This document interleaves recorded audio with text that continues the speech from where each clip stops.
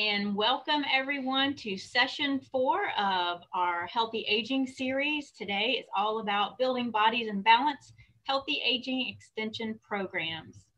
And today our guest speaker is Angela Flickinger, and I'll introduce her a little more in just a moment.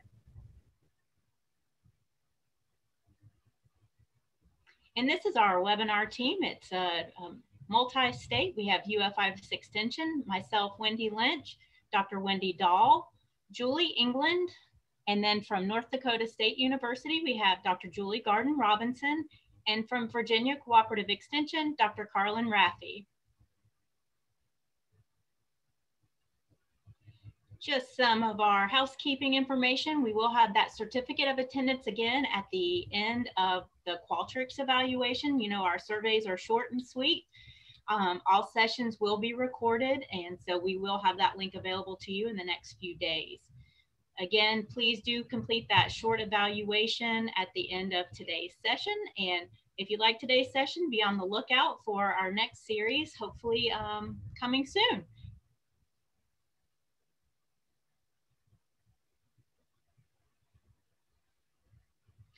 And I don't think anyone needs many introductions to the features of Zoom, but just in case, down at the bottom, you've got those chat features. Just click on that chat. We encourage you to send your questions, not only to our panelists, but also to our participants so they can get involved in that conversation.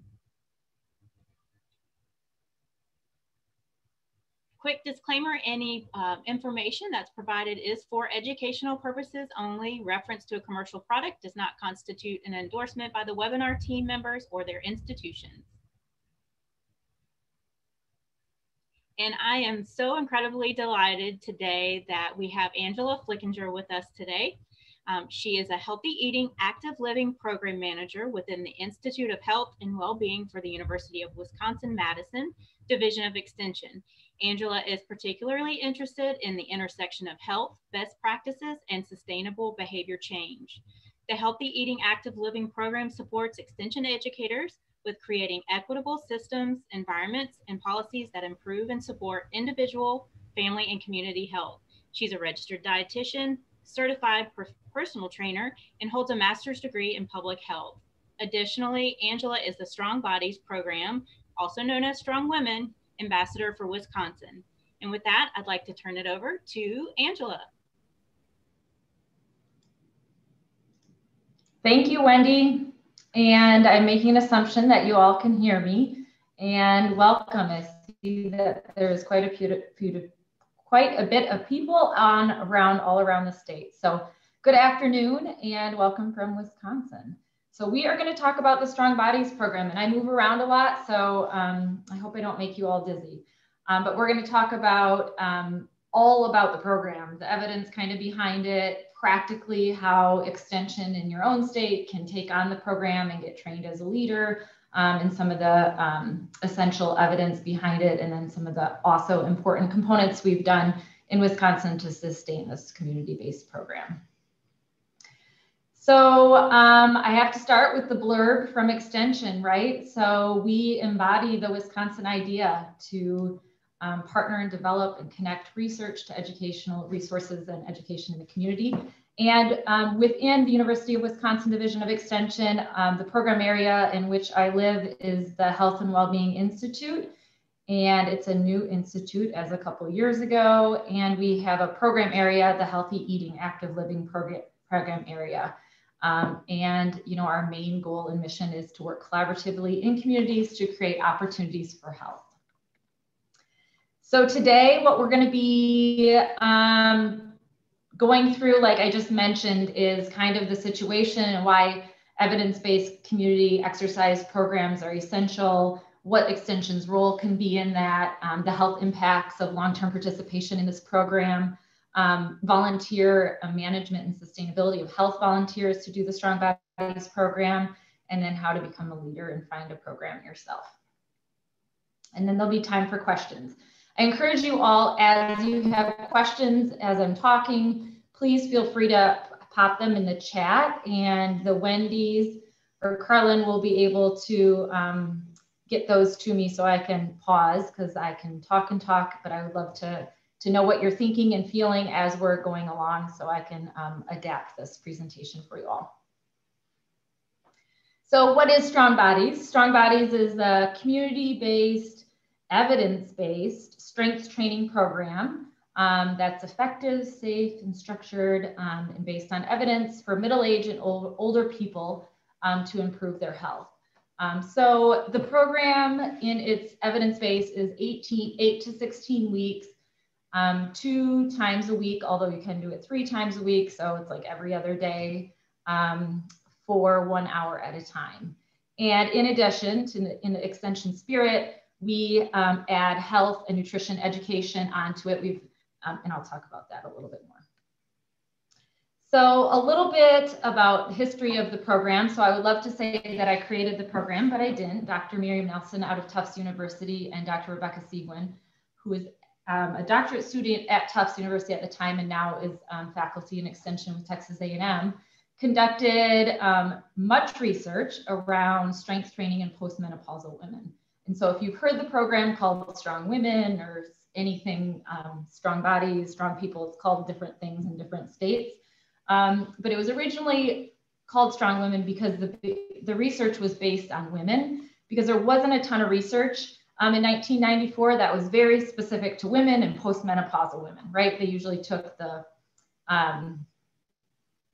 usually men, and physical activity is where all the research lied. So she kind of started filling that gap in research. And of course, what they found is that it's super beneficial to exercise, especially strength train as middle and aging adults. In Wisconsin, we call it Strong Bodies. We, of course, don't want to genderize it in any way because we know it's super beneficial. We also know women are more at risk for osteoporosis and some of the things with aging because of menopause. So it's still mostly attended by women, but we do have quite a few men too.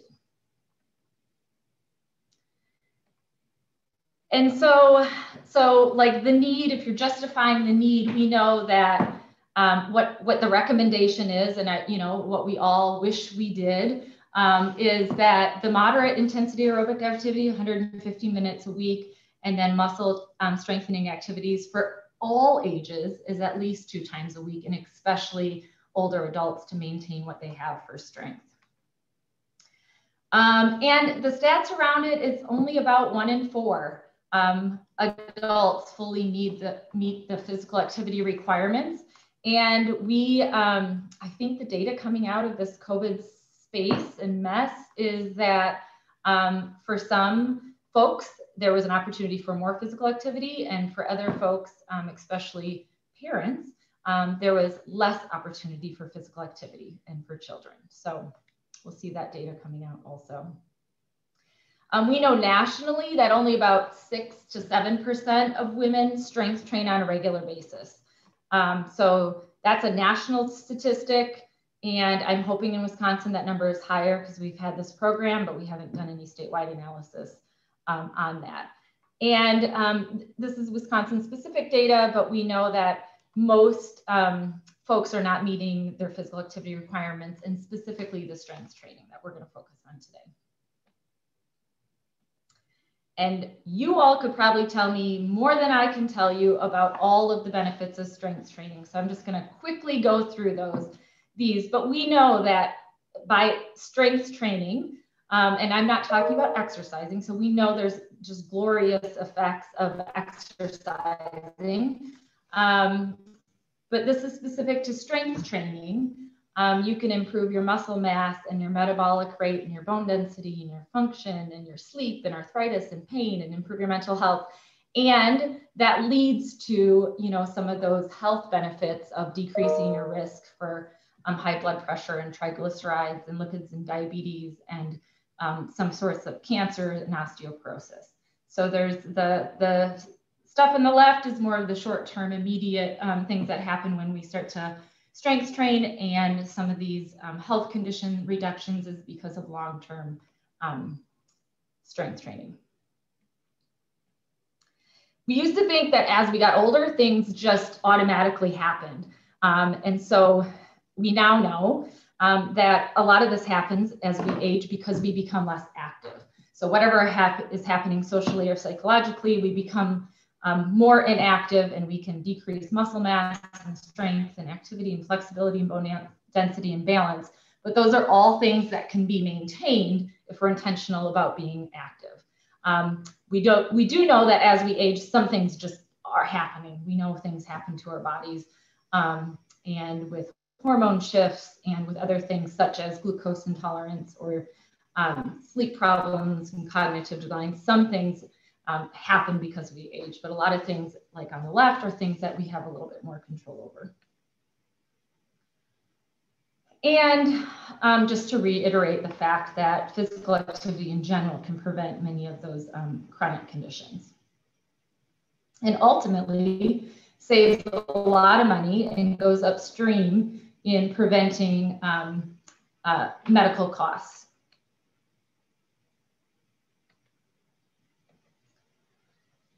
So I'm going to show you some very specific information about the research and data that's been done about this program in particular and about strength training.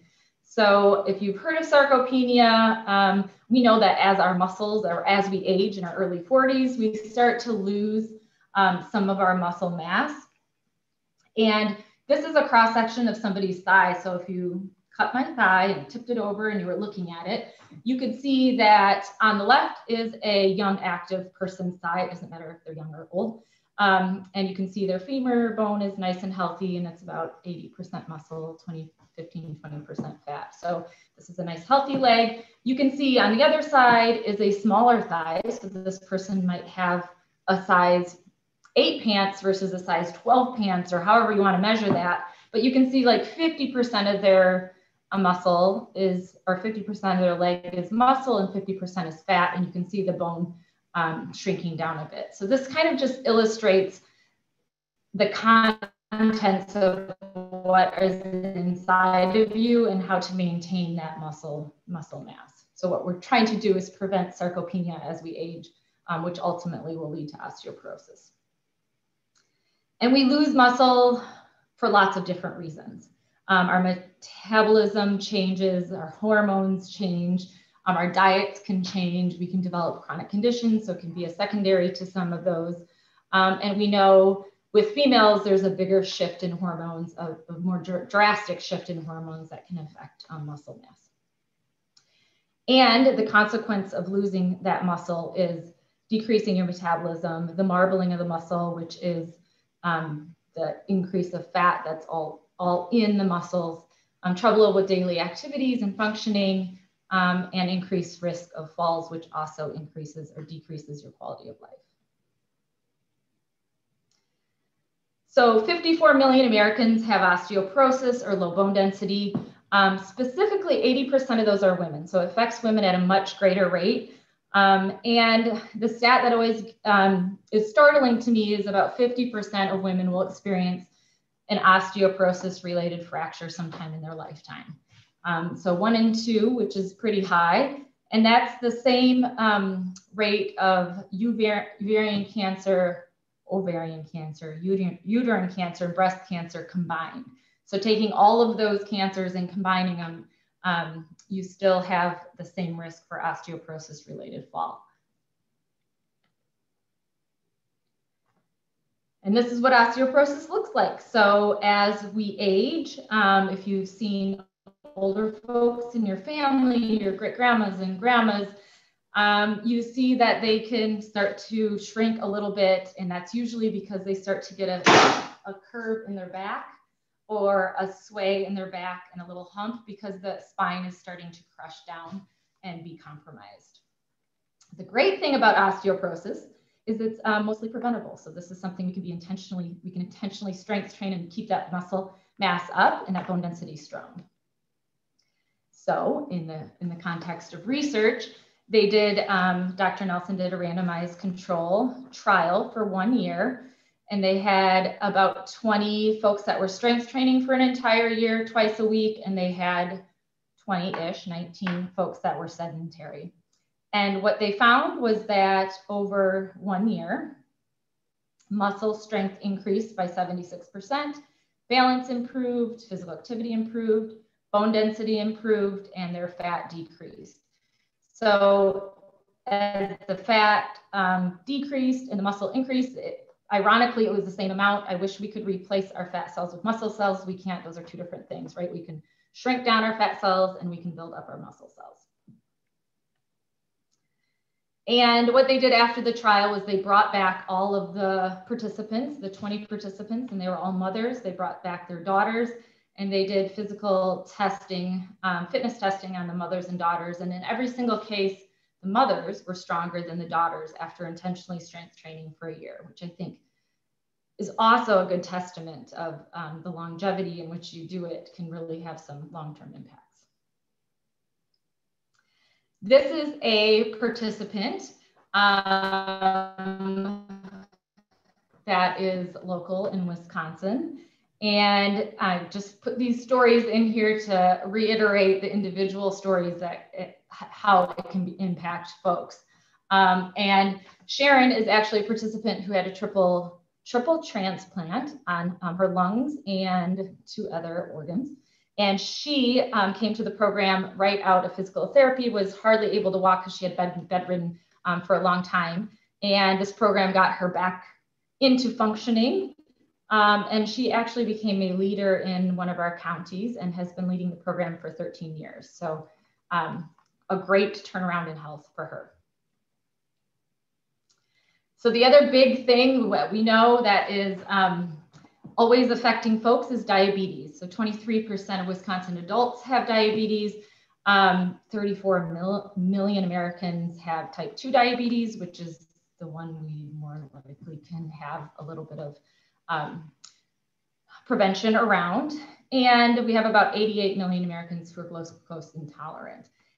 And we know that if you're glucose intolerant, if you don't do something intentionally about it, that typically just turns into diabetes. So it's kind of like being pre-pregnant. There's really no such thing. You should be stopping that wave of where you're going. Otherwise, you'll just end up with diabetes in 6 months or a year. And so they did another study, and this was with all Spanish speakers, Hispanic men and women. And they took 50% of them. It was only 16 weeks. It was only a 16-week trial for 3 times a week. And they took 30 individuals who got usual care, which was diabetes, nutrition, education. And then 30 of them did strength training 3 times a week. As a dietitian, I know, you would think the nutrition ed was super important, but we also know when people get diagnosed with diabetes, they get sent to the dietitian. The dietitian overwhelms them sometimes, and then they end up maybe not having sustained behavior change because they haven't changed their physical activity. And what they found only after 16 weeks, which I think this is pretty significant, is that their muscle strength went up by 33%, their blood pressure went down, their belly fat went down, their muscle mass went up by about 3 pounds. And most importantly, their hemoglobin A1C went down or improved by 12%, which is very significant. And their medications decreased by 72%. So if we could do healthcare, right, and we had all diabetes doing active strength, or all diabetics doing active strength training, imagine the healthcare savings that we could have nationally if we could reduce medications in diabetes. And the third trifecta for chronic conditions and related to strength training is arthritis. So we know many folks have arthritis, especially as we age. It can impact anybody and any joint. This is a picture of what it looks like, right? So facing my side on the left is a healthy knee. So you can see there's a pad in the knee, you can see there's joint mobility, and then the one on the right, you can see that bone is touching bone. And so when bone rubs on bone, it gets inflamed, and flared up. And then folks don't want to move because it hurts. And then their muscles get weaker. So it's a real catch-22, right? You don't want to move too much because it hurts. And then when you don't move, you lose your muscle mass. So it's really important for folks with arthritis, especially knee osteoarthritis, to strengthen their quadriceps and their hamstrings and the muscles around their legs to create a natural space between those 2 bones so they don't rub together. And so they did another randomized control trial. And so this was about a 4-month trial in which after 4 months, so this is actually, they had OTs and OT occupational assistants going into the home and doing this, and strength training with these participants 2 to 3 times a week. And their strength increased after 4 months, which of course, if somebody came into your house for 4 months and strength trained with you, you'd be probably pretty accountable, which is awesome. They were able to increase their chair stands. And what they weren't looking for, but what they found is their pain reduction was 43%, which was very significant because that impacted depression and self-confidence and mood. And then the physical function of the knee increased by about 44%. So their range of motion within 30s. And on the left is a picture of Dr. Nelson and her sister-in-law, who actually has rheumatoid arthritis. And her goal was to climb the summit of Mount Washington. Obviously, in the picture, you see that she has done that. And she was lucky enough to have Dr. Nelson as her sister-in-law. And with rheumatoid arthritis, she was bedridden for a while. So this wasn't something that she could just go and start strength training. She had to start with little increments and 10 minutes at a time, 3 minutes at a time. But what she knows now in managing her rheumatoid arthritis is that her highs and lows, her lows are less deep. So she is able to manage it and not have to be in the state of bedriddenness because of her arthritis. This is also a picture on the right of a participant that is bowling, doing 7-pin bowling. And she has said that she's able to stay independent because she's been strength training and she's able to do all of her daily living things because of how she's maintained her muscle mass. And so the stories we hear from participants, because it's a 12-week class, and what we didn't anticipate as ascension educators is that we thought, oh, we'll do this 12-week evidence-based program, that's great, and then we'll walk away. What we didn't know is that we would start this 12-week program, and then it'd be another 12-week program, and then it'd be another 12-week program, and then we would have participants participating in the same 12-week program for 13 years, which is a good problem to have, but also how, as an educator in the community, how do you sustain that program? And so when people started to really we knew that people had created kind of communities and were like, we're ready to do this. And be committed to it, we had to quickly adapt to a volunteer model, which we're going to talk about a little bit later. The stories we hear are, from I'm able to garden more, or the first day when I go out to pull all my weeds, I'm not sore for a week afterwards because I'm stronger, or I can shovel the snow without having to stop all the time, or this lady from Fond du Lac County shared that she's able to carry her 40-pound bag of water softener salt to her basement, which she hadn't done for 15 years. So we hear stories like that, but they're so impactful, we know, for daily living.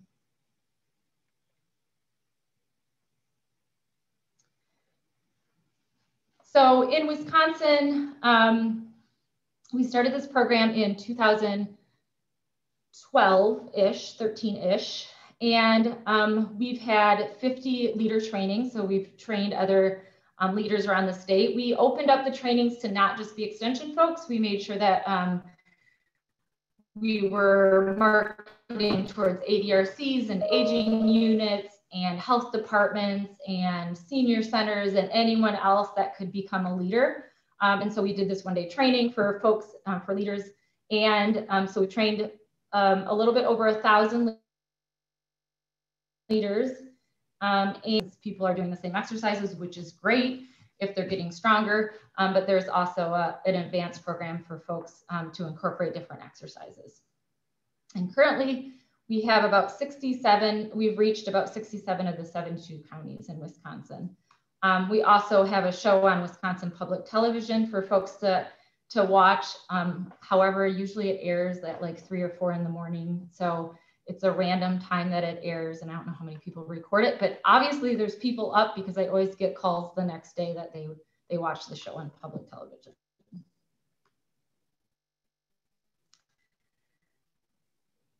So our participation has been about 20,000, and that is unduplicated participants since we started the program in Wisconsin. And like I said before, 67 counties and 3 tribes. This map is of pre-COVID Strong Bodies participation because, as we know, COVID had some impact on face-to-face programming. So pre-COVID, years ago, we decided to create a volunteer extension volunteer program around these peer leaders to support them better. So kind of like a community health model, or supporting 4-H volunteers or supporting other kinds of volunteers. We created Strong Bodies volunteers, in which they went to a training, and then we had additional requirements to make sure, you know, they had all the proper paperwork and CPR completed. And then we supported them at a county level and there was about 90 pre-COVID that we were supporting around the state that were teaching year-round in different communities. We also, to create sustainability, we also created community partnerships with aging units and ADRCs and memos of understanding to use Title III-D and Title III-B funds. So we were really able to benefit, use federal funds in a couple different ways to benefit both agencies. This is a Strong Bodies program we had with our Hmong community in the Fond du Lac area, in which we have an educator who is Hmong, who leads it, and it's been just an amazing program. And these ladies make me smile every time I look at this picture. So people ask, what about COVID? So we quickly turned the program by April or May, after COVID became a reality in our state. We quickly turned it to virtual, and we trained about 50 leaders to teach it virtually and changed it up a little bit to mostly, of course, when we thought that it was only going to be 3 weeks or 4 months or, you know, a couple month thing, we went virtual. And then we realized all the past participants, we felt fine with them participating, but then we had a lot of new participants that joined us. And the data is out yet if that it was definitely an effective thing for keeping people connected and keeping people active. But as far as like actually increasing their weights and like getting a lot stronger, I'm not sure about that. And the research is out if that happened.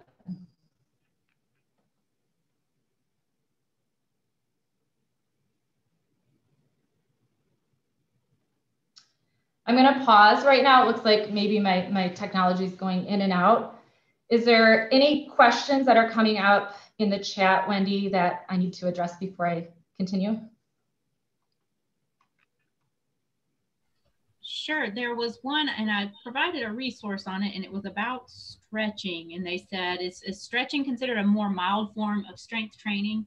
If not, is it really necessary to do stretches if you do 150 minutes of aerobic activity and 2 sessions of strength training per week?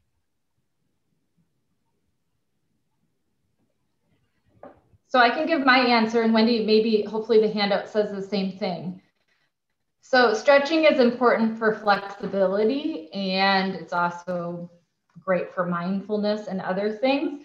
There's not evidence that one needs to stretch before exercising. The evidence says that you need to warm up properly and have your body warmed up to prevent injury, and then you should exercise, and then stretching is beneficial after exercise. So there's definitely benefits of stretching after exercise, but stretching in itself won't raise your cardiovascular or respiratory rate to get those health benefits. Great, thank you. And I don't think there was any other questions. Some good feedback and said great success stories. So here's a couple more stories of, so one of the Strong Bodies participants, she was in the original class, and more so about the outcome of it improves socialization and decreases social isolation by having programs that are available in communities. And also for her, it gave her self-confidence. So we hear a lot about people just feel more confident because they feel stronger. And so this participant sent a picture in of her surfing in Hawaii. So she said she got up on the skateboard, or on the surfboard.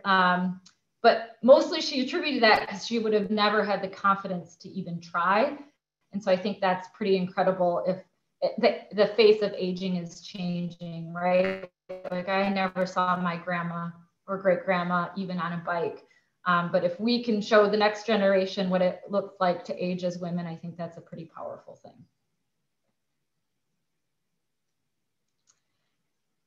And generally, we know what the evidence says about the program, and we see that over and over, that their strength improves, flexibility, endurance improves, increased socialization. And long-term, we've done studies on long-term participation, where we've seen decrease in medications and decrease in medical costs and decrease in chronic disease or management of chronic conditions.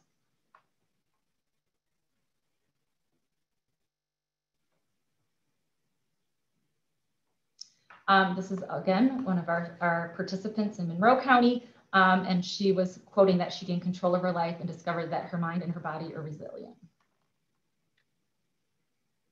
And I could tell you story after story after story, in which I love, and show you all the pictures of amazing folks that have participated around our state.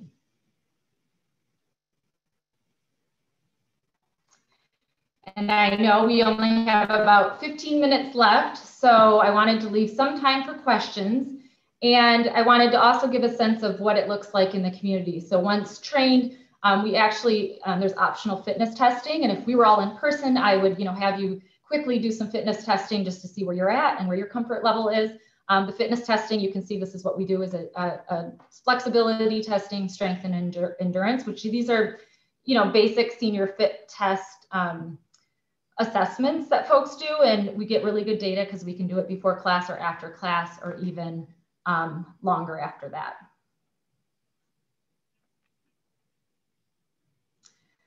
And so some of the exercises that we do in the program, it's the same 12 exercises. So folks do the same thing, and the whole goal of the program is that they're using heavier weights. So they might come in and do the series of 12 exercises, which might, is an arm curl and a shoulder press and some squats and some really basic, just like all around exercises or strength training exercises. But we would expect that if they were doing shoulder lifts with 2 pounds for 3 weeks, we would expect that by the end, as instructors, that we have them, that they've increased their weights. So it's good to maintain strength for sure, but our jobs as leaders is to get folks stronger, because unless we get folks stronger, we can't improve health outcomes. So that's kind of our mission, and our goal is, when we're in this setting, is to get everyone stronger by the 12 weeks. And then if they're at a goal where they're really doing some heavy weights and maintaining, that's when we would switch out the exercises to a little bit harder exercises. For instance, a wide leg squat, we would get trained in the advanced program and start doing a lunge instead of a squat. Some of the exercises are, like I said, shoulder press, wide leg squat, and then there's a couple balance exercises, which is a one-legged stork, which you can see in the picture, and also, and then we do some simple stretching at the end.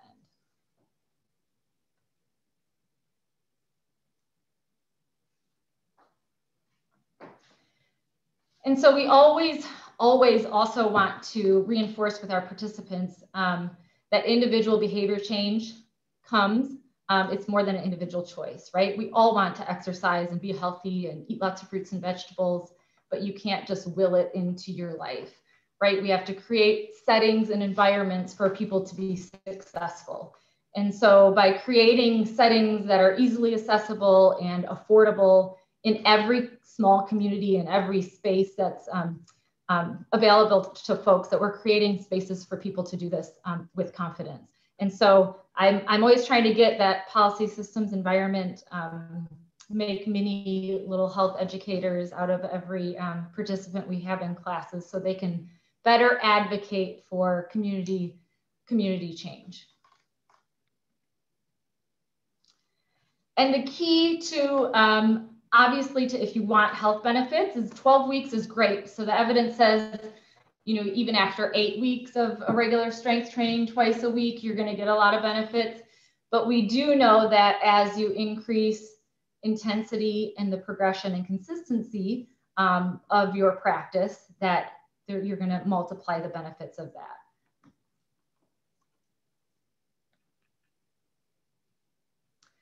And so folks will ask, so what does it look like to start a program in a local community? So A, get trained as a leader. B, folks can bring weights and equipment to class, or you can available. What we've found over the years is that, you know, people might start with like 3 and 5 pound and 8 pound dumbbells or hand weights. But if you're not providing 10s and 12s and different weights, usually people just they're not going to go out and buy an extra 2 pounds as they get stronger. So having those available is really improves people's strength that are participating. Also, the spaces that you need is just sturdy chair for a participant, steady internet connection if you're doing it virtually, and hand weights and ankle weights. And then we do have adaptations where we get on the floor and do some exercises. And if folks are unable to get on the floor, they can do those standing up. So we encourage folks to bring a mat or a towel if they are getting on the floor. The other thing you can expect from our programs is that some additional health education or nutrition education. So we have some brain health curriculum. We've paired it with Aging Mastery, which is based on evidence, 10 sessions. So we've, you know, added that on. We've added on some nutrition lessons, and then also some health lessons around isolation and immunization. So we have lots and lots of like add-ons that we add, and education is really awesome. But when somebody's already in a stage of change where they're already invested in your health and you do education, you get a lot more bang for your buck. So we have really enjoyed seeing that.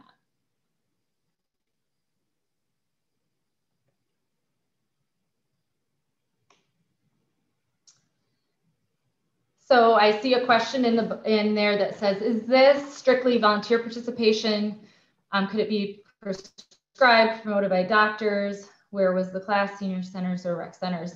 This is a really great question. Thank you, Elizabeth. So we have done both. So we have opened it up to, if we're doing it in a specific place, like if we're doing it at a senior living apartment, so we open it up to the senior living apartment folks living there. We've also had community classes where you just open it up and whoever comes. We've also, this program in Wisconsin is approved by our SNAP Ed funding. So we're able to, as long as we have 50% food-wise eligible or SNAP Ed eligible, we're able to do programs with all income audiences and in lots of different locations. In part of the registration, they need a doctor's note if they have risk factors for exercising. And that's been a really great tool to talk to doctors about the program, because as we talk to doctors and then folks are coming back and they're seeing the health benefits, they'll say, oh, it's because I'm doing this program. And so it's really great marketing. I actually had a physician reach out 2 weeks ago because we were doing Mind Over Matter, which is a bladder and bowel control program.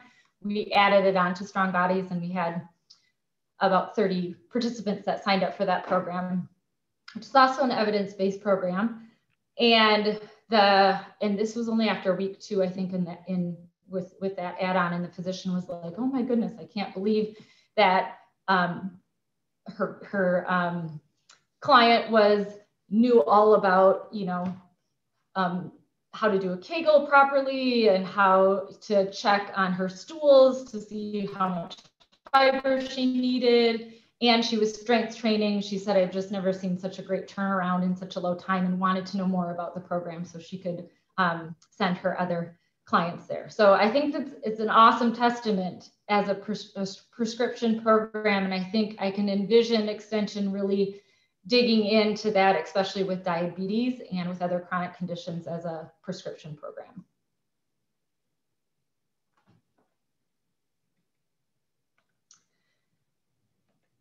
So as I talked a little bit before about the sustainability of it, is that as we trained educators and as we trained volunteers in the community, we didn't know what we were doing, of course. We were just going with it, right? So we created this, a lot of folks doing the program. And then retrospectively, we're like, ooh, what about fidelity? And what about, like, let's make sure liability statewide is in check, because how our state runs, we have county funding on all of our educators. And so some of the volunteers are county volunteers or state volunteers. So we really tried to like wrap up our volunteer program into a program where it was more direct and with a checklist, and we had a process around it. So we fumbled for a long time before we got to that place, and we are just starting to get where we feel comfortable about our volunteer program. And then of course we went into this COVID space.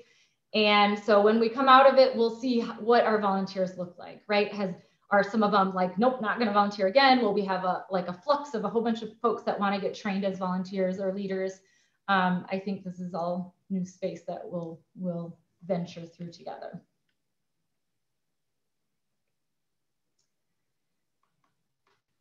So if you're interested in becoming a leader, so there's the National Strong Bodies Program, and Dr. Rebecca Nelson out of Texas A&M runs that as a nonprofit, and it's actually called Strong People. So she has a couple programs under Strong People, and you can find a program. So when I went to her website, which is on there, and you can have it on the slides, you can click by state and find a local program near you. And I see that Wendy Lynch is listed in Florida. So she must have sent her stuff into the national folks, and that hopefully is updated. When you go to the Wisconsin link, it actually just takes you to the Wisconsin website, in which we have all of our classes online. So I think they have one link for Wisconsin, and then they just push you through to the Wisconsin one. So that's how you found a program, if you have folks around the country who might be interested. And then there's lots of program resources on the Wisconsin website and also the national website. And I just wanted to share that if you want to poke around and look into it a little bit deeper, or are curious about it, feel free to do so. There's also, if you're wondering, like, well, what does it look like? What does the whole hour look like? It's not a secret society. It's a pretty basic program. And Wisconsin Public Television did a video of us teaching it, which if I had a redo, I would like somebody else to be teaching it, not myself. But that is available online also if you're curious. And then there's also availability to become a trained leader. So as extension programs around the nation are supporting this program or not supporting this program, you can, well, we have a training in a couple weeks, which probably can't get into unless you're going to fly to Wisconsin really quick. And then the national program, actually, I think they're launching, as last that I heard, they're launching some virtual online program or training. So they are looking to launch that, and I don't know if it's launched yet. It wasn't on the website a couple of weeks ago, but it could be now. So if you're interested, feel free to reach out to me or to go to the Strong People website and reach out to Rebecca to get on a list. Or if you would like to invite somebody into your state and you have a group of 20 or 30 educators or community members that would like to get trained, please reach out.